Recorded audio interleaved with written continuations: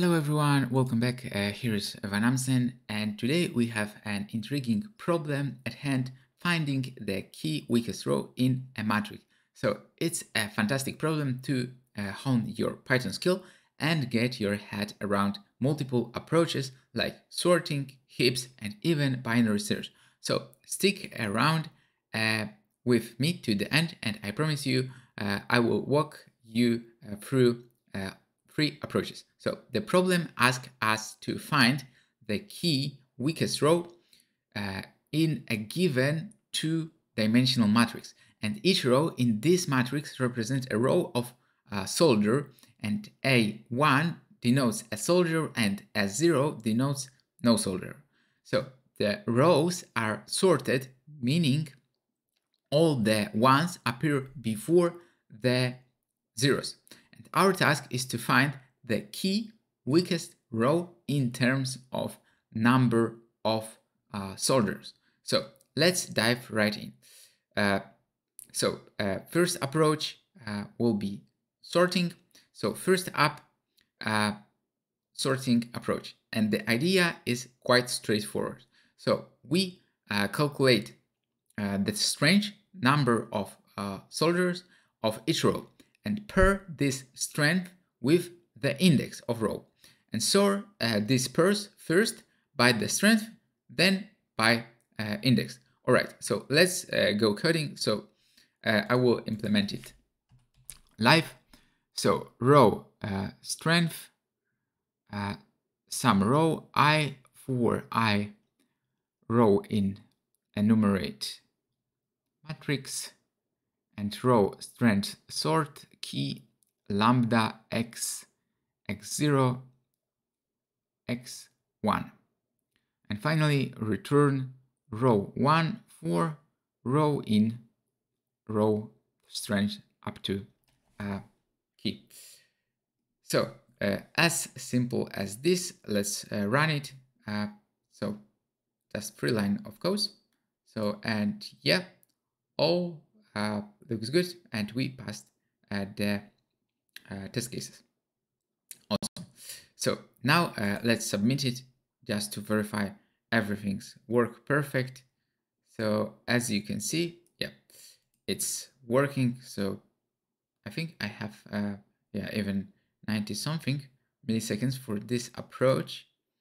But yeah, we beat 94% with respect to memory, and yeah, so as you can see, it's changing. So here we beat 94, but it's 16.6 megabytes, and here 16.8 beating 8, but instead 61 with respect to runtime. So my best, I think, was 98% or something. So now let's clear it and dive to second approach. So second approach we can implement is minimum heap, and so now let's use a minimum heap. And heap are great for problem where you need to keep track of the smallest or largest element. And we calculate the strength of each row, push this strength into a heap, but with a twist. We negate both the strength and the index. And this way we make sure the strongest row are at the top and can be easily removed. So heap will be heap, and for I row in enumerate matrix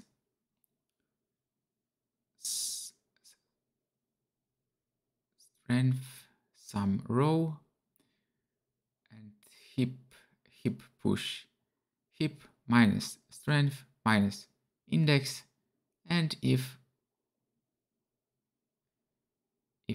len of heap greater than key, then heap q heap pop of heap, and return minus I for I in heap reverse true. Okay, so as simple as this. So let's run it to see if it's working. So yeah, this one is a bit more complex, but a neat trick to have in your coding arsenal as well. So we can also submit it for unseen test cases, so probably it will pass, but we can observe how fast. So as you can see now, beating 80%, 102 milliseconds. So basically all approaches are quite the same with respect to milliseconds. Yeah, second one beating 70% with respect to memory and 81 almost with respect to runtime. Okay, so this was second approach, and yeah, what could be the third approach? So first approach will be binary search and heap. So last but not least, let's mix binary search with a heap. And why binary search? Because each row is sorted. So if we observe, so each row is sorted and it's quite useful information. And because of this, we can find the number of solder more efficiently using binary search. Obviously, it's a short example, but if we have a much larger, so here constraint are just NM100, but yeah, it's good trick as well. So, and then we use a heap to keep track of these counts. So let's implement it as well. So binary search array, and here we use classic binary search. So left, right, 0 len array -1, and while left less than right, mid will be left plus right modulo 2 without remainder. So yeah, it's integer division. So array middle 1, left middle plus 1, and else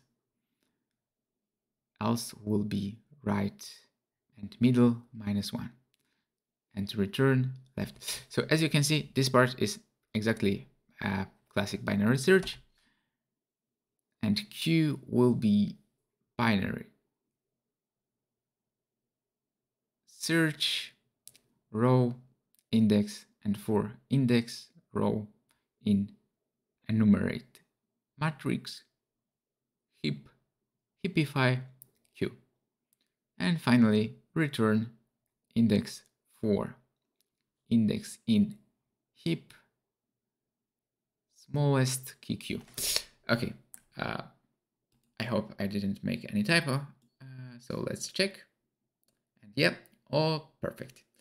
So we can also submit it to see how it passes probably. Yeah, so this one is probably the slowest. So in this case, binary search maybe is not the optimal approach. We can even rerun, but it's really nice trick.